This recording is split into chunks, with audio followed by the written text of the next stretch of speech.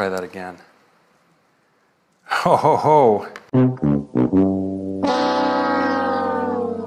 So you just watched the Apple keynote, the iPhone 10, the iPhone 8, and so on. Very exciting. Everyone was pumped. It was your usual Apple love fest. Now, there were a couple of developments during this keynote regarding the release date of the iPhone 10, which looks to be delayed from the iPhone 8. But I think some of that has to do with software, and more specifically, this face unlock feature. I missed this moment. The face unlock demo went wrong. Of course, afterwards on my Twitter, everyone was hitting me up. Blue, did you see the demo? The stock price of Apple, it dropped because the demo failed. It was a failure. I've been skeptical of the face unlock in general for a while. Apple claims to be going a different route. So let's go ahead. Let's see how they're describing their face unlock, and then we'll see the failure. Your iPhone is locked until you look at it and it recognizes you. Nothing has ever been simpler, more natural, and effortless. Okay, here's my first issue right here. It's like simple and natural and effortless. I've been talking to the guys here in the studio after watching this keynote. It's actually not all that natural because it often doesn't get the face unlock from this range or this angle. Instead, you're kind of like this. You're blocking your view. To me, it's not that natural. So they've got way more sensors up here in the section, the only cutout along the bezel of the iPhone 10, including an infrared camera, a flood illuminator, a front camera, and a dot projector. Now, they're saying this flood illuminator allows for this function to work even in the dark, projecting light onto your face, illuminating it enough so the recognition can take place. It projects the dots onto the face, and then the infrared camera picks those dots up. A software analysis using neural networks to detect if that's the face that was originally registered. It's being measured in a three-dimensional sense and cannot be fooled by a picture or something like this. This information will not be transmitted to the cloud. Instead, apparently, everything will happen locally in your device. In our phones is an A11 Bionic chip with a built-in neural engine to process face recognition. Okay, so this is where that bionic term comes from with the A11 chip. This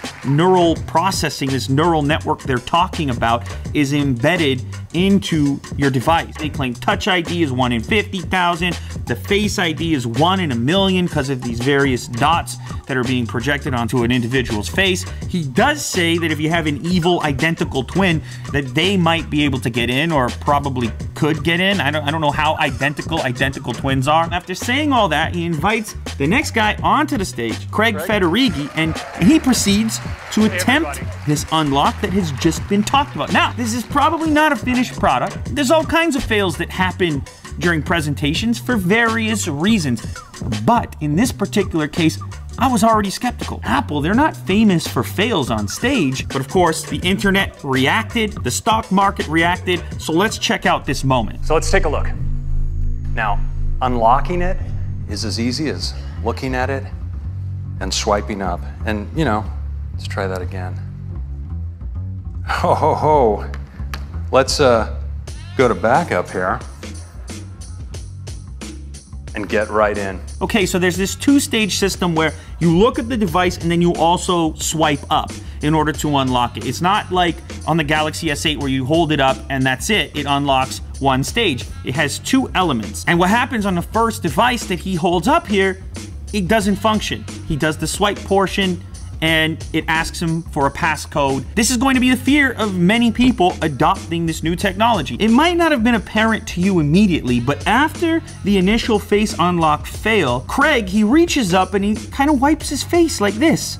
Now, first I thought it was just some kind of nervous reaction, but I gave it a little more thought and I realized he obviously knows more than we do. He's been involved in the development of this feature in this device. So is it possible that this feature is being broken in some cases by substance on the skin? If it's a little bit oily, or maybe there's some sweat on there. Maybe if somebody uses a lotion, who knows? A reflective aspect to having some shine on the skin, which might mess up the Face ID feature.